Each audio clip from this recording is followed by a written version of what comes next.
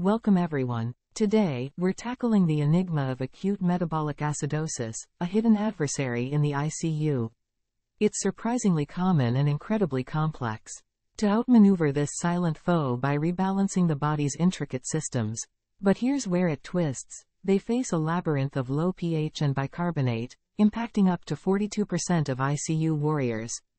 The danger is real. This condition stealthily undermines the heart, lungs, and even oxygen transport. It's like an invisible chaos agent in the body. Now, let's spotlight bicarbonate, the medical world's double-edged sword. It's the go-to in emergencies but can flip the script on blood chemistry and oxygen levels.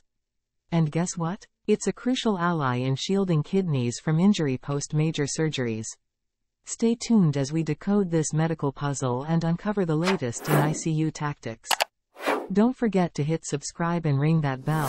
We are just getting started. The differences between the conventional, Henderson-Hasselbalch, approach and the Stewart approach in understanding acid-base disorders are fundamental in how they conceptualize and analyze the factors influencing pH levels in the body. Here's a comparison. 1.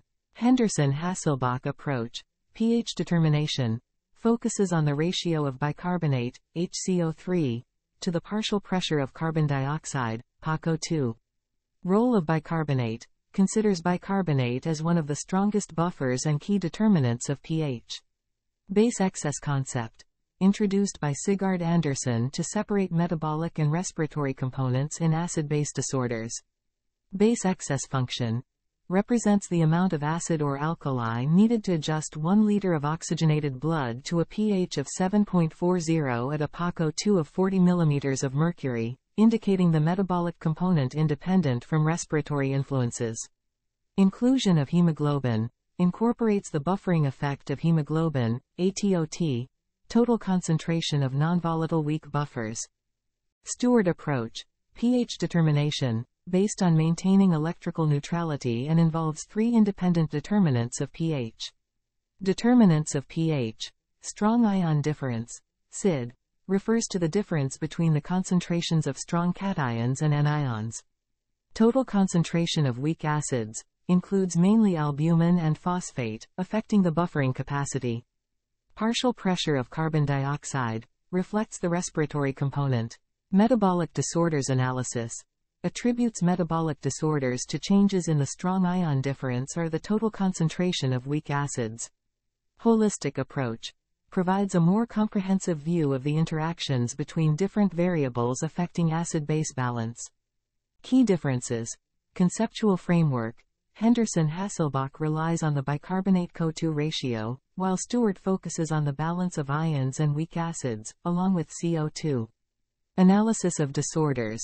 Henderson-Hasselbalch uses base excess to evaluate metabolic components, whereas Stewart assesses changes in SID and weak acids. Complexity and application. The Stewart approach is considered more complex but provides a holistic understanding, useful in critically ill patients where multiple factors influence acid-base status. Role of bicarbonate in respiratory acidosis. Buffering acidosis with sodium bicarbonate, common in clinical practice, but evidence of its effectiveness is unclear. In studies with lung protective ventilation and respiratory acidosis, sodium bicarbonate use was allowed. However, it didn't raise arterial blood pH effectively and instead increased carbon dioxide levels. Negative effects of sodium bicarbonate in respiratory acidosis. Usage led to reduced arterial blood pressure and cardiac output.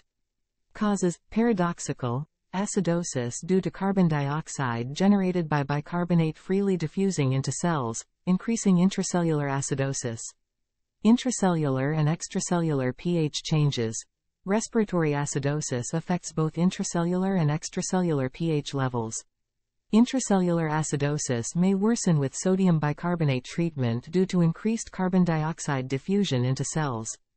Sodium bicarbonate in acute metabolic acidosis, Stewart approach, increases pH by raising plasma sodium relative to chloride. Rapid conversion of bicarbonate to carbon dioxide, affecting intracellular pH. Used by over 50% of critical care physicians for severe metabolic acidemia. Lack of clear evidence for sodium bicarbonate effectiveness. Prospective studies show no outcome improvement with its use. 2 multi-center trials found no significant benefit for acute metabolic acidosis. Concerns with sodium bicarbonate therapy, potential side effects, increased lactic acid production and hypocalcemia. Requires strict laboratory and blood gas monitoring for side effects. Gastrointestinal losses and metabolic acidosis. Metabolic acidosis can result from conditions like acute colonic diarrhea. Bicarbonate may compensate for gastrointestinal losses. Lactic acidosis treatment debate, controversy over bicarbonate use for lactic metabolic acidosis. Some studies show no significant impact on hemodynamics or mortality. Studies on bicarbonate and lactic acidosis. Mixed effectiveness results in treating lactic acidosis. No improvement in cardiac output or cardiovascular response in some studies. Associations with increased mortality. Bicarbonate infusion linked to increased mortality in lactic acidosis patients in retrospective studies. Metformin-induced lactic acidosis. No reported positive effect of bicarbonate therapy for metformin-related lactic acidosis. Acute kidney injury, AKI, and metabolic acidosis. AKI in ICU patients is a heterogeneous syndrome with varying definitions and causes. Traditional view. Metabolic acidosis in AKI due to increased urinary bicarbonate excretion or decreased renal bicarbonate synthesis. Steward approach. Acidosis in AKI is multifactorial, involving hyperchloremia, retention of unmeasured anions, and hyperphosphatemia. Use of sodium bicarbonate in AKI. Despite controversies, sodium bicarbonate is often used to neutralize metabolic acidosis in AKI. A 2017 Cochrane meta-analysis found no randomized clinical trials supporting sodium bicarbonate use in AKI. Recent studies and findings. A specific subgroup in the sodium bicarbonate therapy for patients with severe metabolic acidemia in ICU trial showed improved 28-day survival with bicarbonate treatment. Improvement might be due to a lower chloride load in the bicarbonate group. Observational studies on sodium bicarbonate in AKI. Zhang et al. Found no significant benefit in expected mortality with bicarbonate treatment in severe acidemia or pancreatitis. Bicarbonate infusion improved survival only in patients with sepsis and AKI. Expert guidelines and recommendations. A French expert panel recommended bicarbonate for ICU patients with severe metabolic acidemia. pH is less than or equal to 7.20. PaCO2 less than 45 mm of mercury, and moderate to severe renal failure, based on moderate evidence. Sodium bicarbonate in acute metabolic acidosis, complex effects. Sudden pH rise. Increases hemoglobin oxygen affinity, Bohr effect, potentially reducing oxygen release to tissues. Can lead to tissue hypoxia exacerbation. Metabolism and lactate production. pH change stimulates lactate production, a marker of metabolic acidosis and cellular distress. Plasma calcium decrease. pH rise causes calcium chelation by albumin, reducing free calcium. Impairs myocardial contractility, affecting heart function. Bicarbonate as a weak acid. Exists in equilibrium with CO2, which diffuses into cells. Raises intracellular pCO2, possibly worsening intracellular acidosis. Potential vicious circle. Intended to correct acidosis, bicarbonate infusion can ironically worsen intracellular acidosis. May impair oxygen delivery and cardiac function. Potential virtuous effects. In some cases, bicarbonate stabilizes extracellular pH, providing temporary relief. Contrast medium-induced AKI. Incidence varies, 1–50%, higher in critically ill patients, 17–19%. Caused by renal ischemia and tubular cell toxicity, exacerbated by high osmolar agents. Bicarbonate may reduce radical production and renal damage by raising pH. Studies in non-critically ill patients show no prevention benefit from bicarbonate. In critically ill patients, studies also found no significant difference in outcomes with bicarbonate use. Cardiac surgery-associated AKI. Incidence ranges from 3 to 52%, linked to increased mortality and renal therapy need. Caused by hypoperfusion, ischemia-reperfusion injury, and hemolysis. Bicarbonate could reduce free radical production and methemoglobin conversion. Some studies found reduced postoperative ACI with bicarbonate use, but others didn't. Meta-analyses suggest bicarbonate doesn't lower cardiac surgery-related ACI incidence.